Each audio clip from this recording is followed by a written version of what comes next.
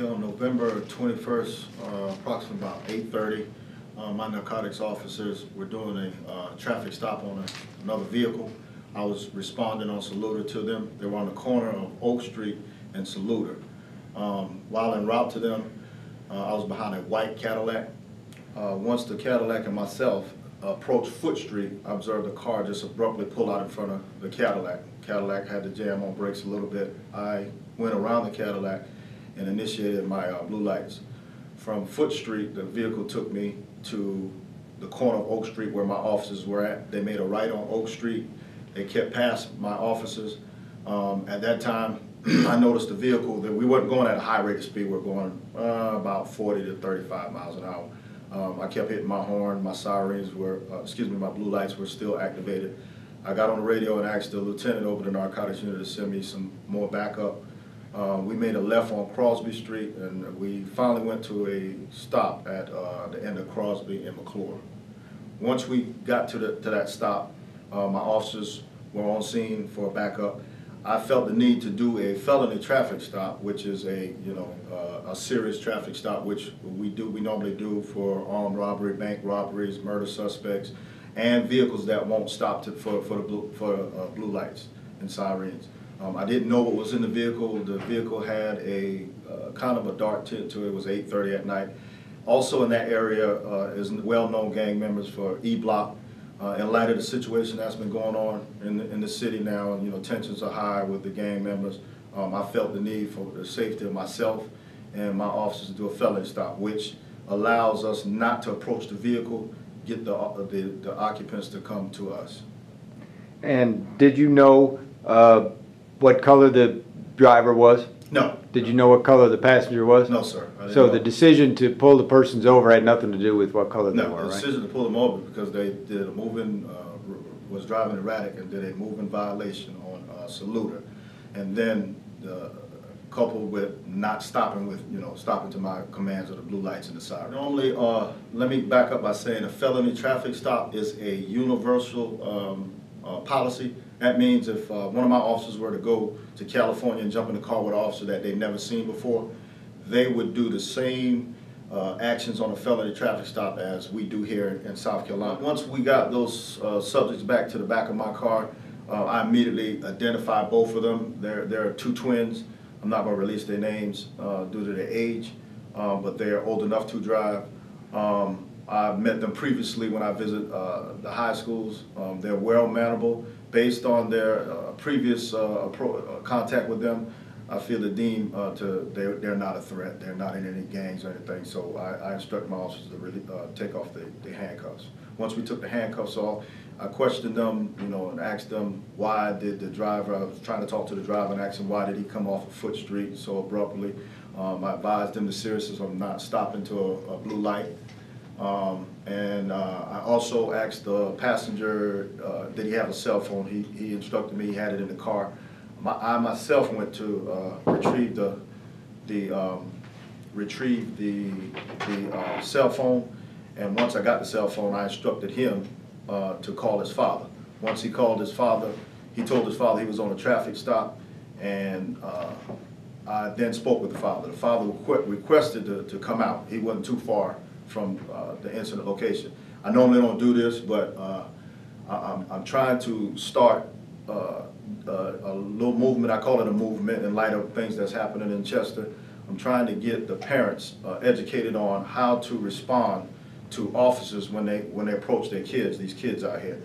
So I did invite him to come. He took about 5 or 10 minutes, and once he got on scene, I explained to him, I showed him my lights were still activated. I even opened my door and hit my sirens and stuff to show him how loud the sirens are.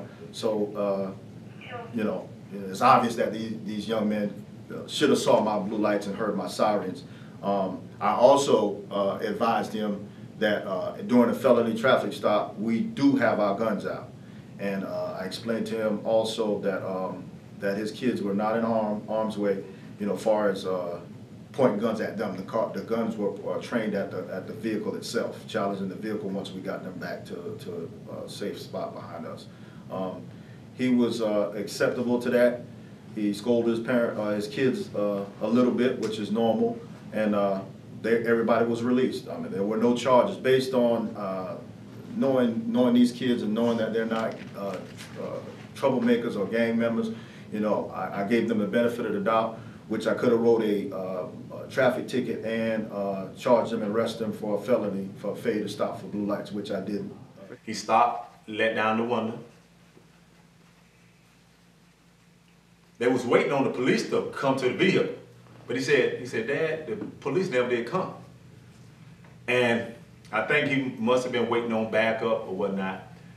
And so he said he got the command to stick your head out the window. So he stuck his head out of the window, head and arms, and they told him to reach back into the vehicle, turn off the engine. So he turned off the engine, put the key on top of the vehicle, put the key on top of the car. So I told him to get out of the car with his hands up and walk towards them slowly. He did that. Was he asked to walk towards them slowly backwards or forwards? Forwards first. Forwards first. And while all this going on, they had guns drawn on them. The police chief and several of his officers had guns drawn on him while he walking towards the chief. And he got the command to turn around, walk backwards. And he said, yes, sir, walking backwards. And once he got so close to the chief and the officer grabbed his arms, put him in cuffs, patted him down, took all his contents out of his pocket, put it on the back of my trunk. Okay? And then the chief asked him, was anyone else in the vehicle? He said, yes, my twin brother. And he said, so it gave him the same commands. Hands up, walk towards slowly, turn around, and then another cop, police officer, which I think it was Major Gilmore, put the cuffs on Caleb and did the same thing, took contents out of his pocket, put it on the back of the trunk. Went through the book bags, the wrestling bags, and searched my vehicle. So one of the officers, I found out that he knew me from a few years back.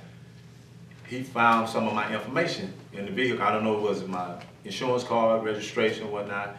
And then he stopped searching. He walks towards the chief and my boys and the other officers. He said, are y'all Carlos boys? And they said, yes, sir. He said, yes, sir, again. And he looked at another officer. This comes from my boys telling me this. And they said, he looked at the other officer and said, oh, hell. That's his exact words, said, oh, hell. And then I think they started conversating about what went on, you know, the officers.